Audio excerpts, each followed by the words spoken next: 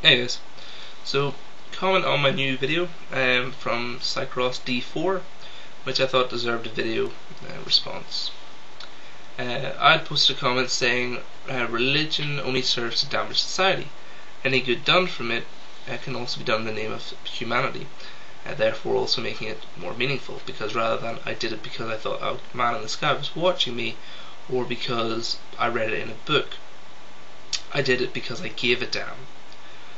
So Cycross had replied to this saying, I'd really like to know what major problems in society would be fixed if we got rid of what you call religion. Let's stop there.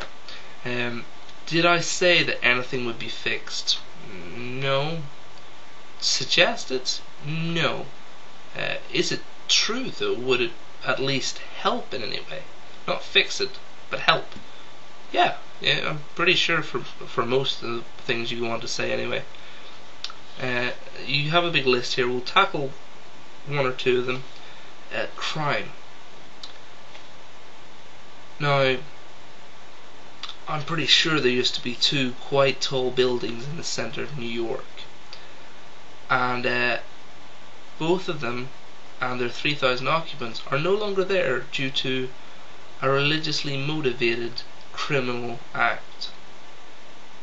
There are 1 million Iraqis and Afghanis, plus a good 300 to 400 British soldiers, and I think over 1,000, maybe 1,500 American soldiers who no longer exist because of your last president hearing voices in his head telling him, it's okay, go to war. Let's go for something more definitely religious based. We'll try and keep it current, so I'm not going to touch on, I don't know, Inquisitions, Crusades, witch trials, burning of witches. No, let's go for Catholic Church in Africa, where not only, as in the rest of the world, do they say condoms are bad, don't use condoms, evil, sinful, blah. No, now they've got on to saying condoms will give you AIDS, and the only way to get rid of AIDS is to have sex with a virgin. The younger the better, really. So let's see what that covers in your list right here. Crime, yeah. Rape, yeah. Drug abuse, no, although I'm pretty sure the Catholic Church, by the way, is doing that. Teenage pregnancy, you betcha. Domestic abuse, child abuse, yep, it's both.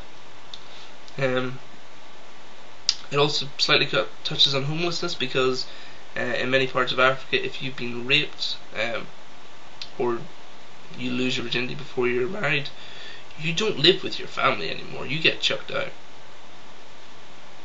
So yeah, that pretty much covers that one. If your God does exist, bad economies and tsunamis, well, he picks the leaders and he controls the weather. Famine, again, controlling weather. To touch slightly on the Catholic Church, they own a fucking country. They have a gigantic palace thing. They've got lots of money. Sharing the wealth, no, okay, awesome. Yeah. So enough of that one. Is this all religion's fault? Again, no, it's not. Would it all be fixed? No, it would not. Would it help if religion just disappeared? Yeah, it would. What about your religion of atheism? Okay, let's try and tackle some sort of definitions here. Okay, we got religion, which controls your life, or at least attempts to. It tells you how to live, what to do, when to do it, who to do it to. It tells you that, I don't know, the appropriate response to kids calling a bald man bald is to release 2 she-bears on them so they can be mauled to death. If you have disobedient children, if you know a homosexual, if you know someone who's had sex with a woman during her period, all of these people are to be stoned to death. Yeah, if a man and his wife come to you who you've never met before, and then a crowd of men come asking to see this man, the appropriate response is to give him his wife so that she can be raped to death, cut into several pieces, and then spread across the land. Wow. Yeah. You're not doing so well here. Now, that's what religion is. It controls your life. It says everything that you're meant to do. What's atheism? Well, atheism is a statement of non-belief in a God. That's it. That's where it ends. You want to tell me how those two are exactly the same thing? Because I'm not saying it.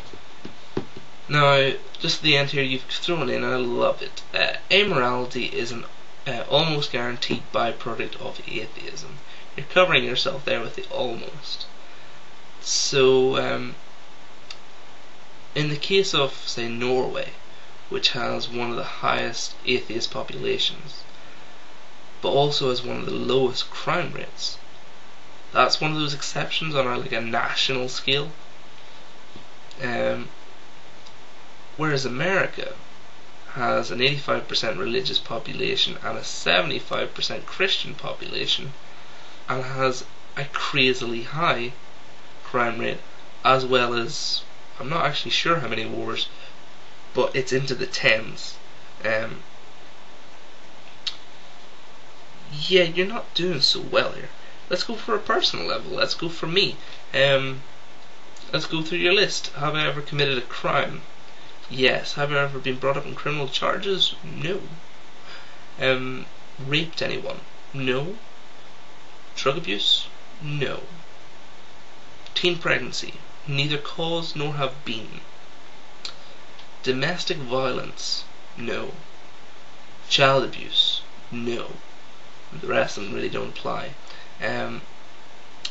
Yeah, I'm not seeing it here really. To say that my belief on whether a God exists or not forms the basis of my morality is idiotic. And to say that your belief in a God defines your morality, again, is just stupid. When was the last time you went out and fulfilled what is meant to be biblical morality and stoned a homosexual? And before you jump to, oh, but it's Old Testament, that doesn't apply to us. Jesus came, he took away all those laws. Try reading Matthew chapter 5 verse 18, where it says that every jot and tittle of the law must be upheld until both the end of the earth and heaven. Now, last time I checked, the earth hasn't ended, and heaven is never meant to end. So the law, every letter of the law, is meant to be upheld. So really, the next time your child disobeys you, stone him. The next time you see someone doing any amount of work, whether it be picking up a baby or sticks on the Sabbath, stone them to death. Yeah. The next time you hear voices in your head saying, it would be a great idea, taking your son to the top of a mountain and stabbing him to death, or slitting his throat, I can't remember which one it was meant to be. Yeah, you go ahead and do that. Don't let human morality stand in the way. God knows best. Anyway, if you'd like to make a response to this, please do, because I'd love to see you defend all this crap that you've said. And yeah, to anyone else, feel free as well. Okay, bye guys.